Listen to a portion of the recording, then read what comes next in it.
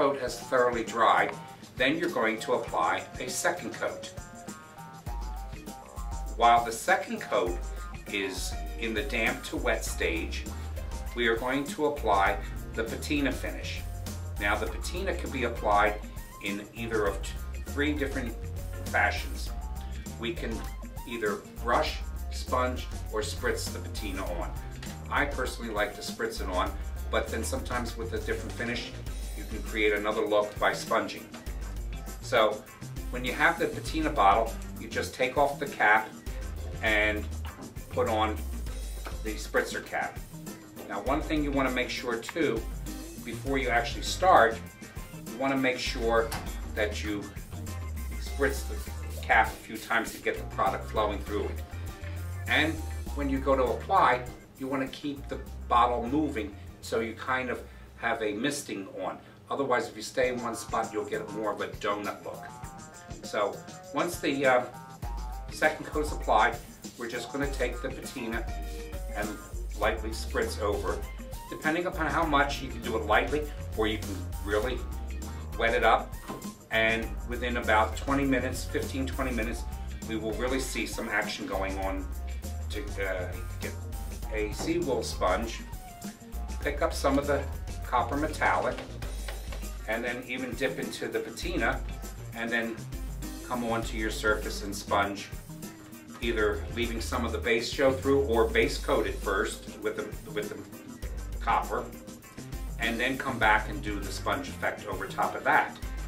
And that will give you another steel.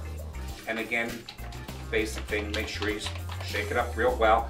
Sometimes you may have to get down in the bottle and stir it a little bit too, because you want to make sure you get it all mixed. And then we're going to do the same procedure. One coat, let it dry, second coat, and then we're going to apply the rapid rust. Now you can, when you pick up the bottle of the steel, you're going to feel the difference. It is much, much heavier than all the other colors because of the actual steel particles in it.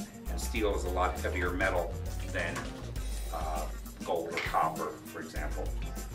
So again, we're going to make sure we have the spritzing going, and we're going to mist over top of that.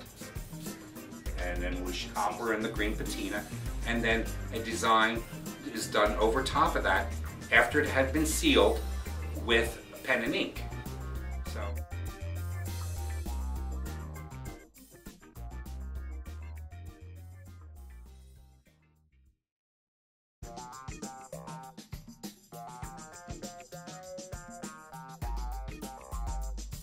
If you get too much patina going on here, what you can do to remove some of it, once it has thoroughly dried, and usually I like to wait overnight, you can take either a cloth or a grit pad, like a Scotch-Brite, and go over top of it to remove some of the patina. And then you're ready to go. Or you can even come back and put some more copper back over top of it, either by streaking some on, sponging it, whatever. Even put another coat, and the patina will work from the bottom. There's one that was done a little bit earlier and had time to set and dry. And you can see, I mean, I can touch it and nothing. One of the things about patina, when you rub your fingers across it, and anything even outdoors, you will get a powdered effect on your fingers. So that is natural. So don't think there's something wrong that it's coming off. But before I show you the sealer, I want to show you where you can take this and take a little bit off to lighten it up. And then you can see where I've lightened it somewhat. For this one, it's a paintable wallpaper border. And this is showing you a base, the copper, and then the patina. Of course, this is a kind of things. Even a little shopping bag done up.